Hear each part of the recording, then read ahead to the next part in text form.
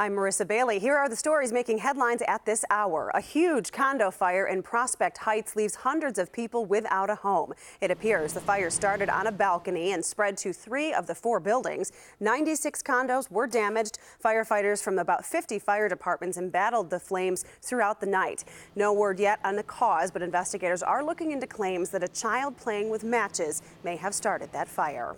We are getting a first look at plans that would completely overhaul an area of the North Branch of the Chicago River. The plans involve skyscrapers and up to 5,000 homes to the near northwest side. Developers of the so-called Lincoln Yards shared their vision at a community meeting last night. They have not been shy about their hopes of Amazon's second headquarters moving in, but even if Amazon chooses to go elsewhere, the plans for that land to be used will be occupied at the old Finkel steel site, and that would create more than 20,000 jobs.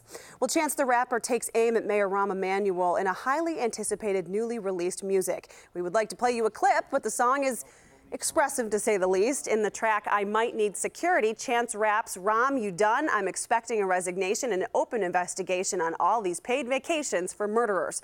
Chance also revealed he bought the defunct Chicagoist website on that same song. Earlier this week, Chance tweeted he wasn't releasing an album as reported, but he was in the studio late last night when he posted 4 new songs to his SoundCloud account.